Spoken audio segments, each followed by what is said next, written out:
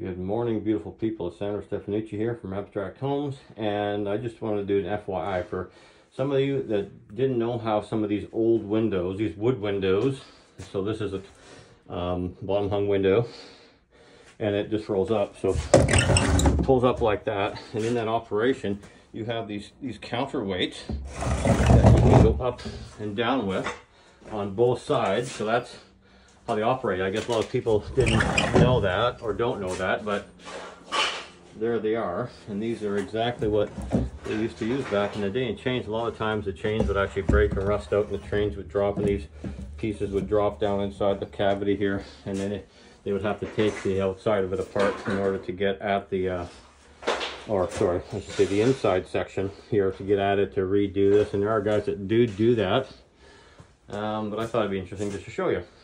Have a great day. Take care.